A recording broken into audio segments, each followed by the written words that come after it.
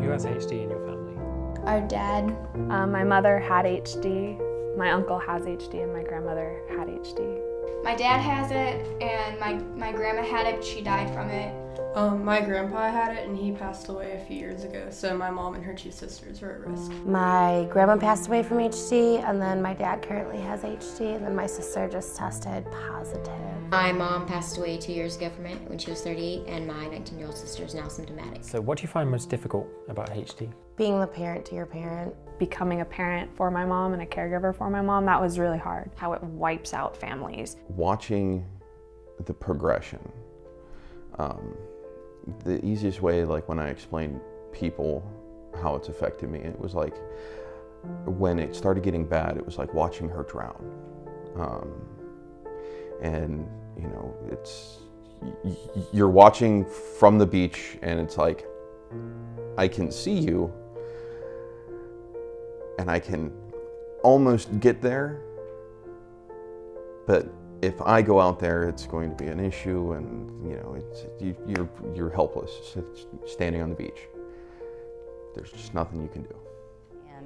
And the brain cannot cope with things like, you know, going to school and trying to make friends and trying to learn history and trying to learn math. When you're back at home trying to take care of a dying parent. So how do you feel when you come to a convention and meet other young people? It makes me feel less alone because I know there's other people going through the same thing that I am. Inspired.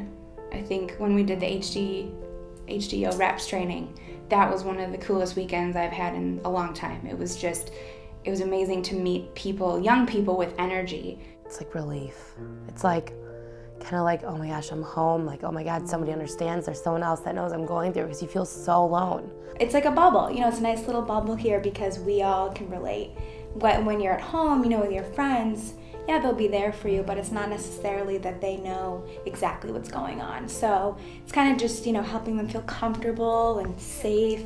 HD families with young people really need support because children growing up in these homes are so stressed.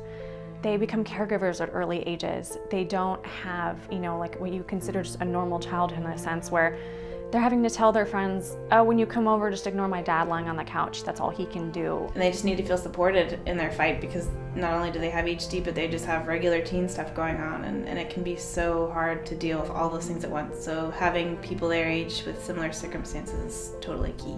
Because they're just as affected as any other member of the family. A lot of us, like the great majority of people in HD families, we're all at risk. And it's really hard to have that burden on your shoulders too. We can't just fall apart too. Like, we need to be healthy in ourselves even though our parents aren't healthy. We have to live our lives as well. And that's just really important for us, and people, you know, we need to be supported in that way too. We need to be able to live our lives.